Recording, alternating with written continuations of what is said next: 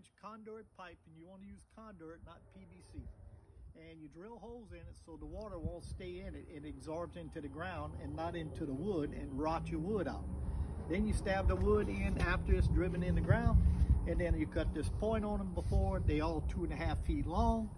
And the way I drive them in is I take a 2x6 or even 2x4, anything you got, and drive them in like this.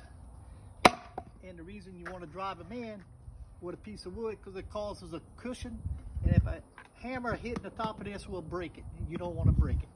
So this is going to be a short video to the next one that we move forward, and we're going to continue putting these pipes all the way in right here. Well, here you go. This is where we left off at. We drove all the stakes in, and we got them all over the garden over here. We got them all in. They all nice and straight enough for a garden, but nothing has to be perfect for a garden. It just has to be there.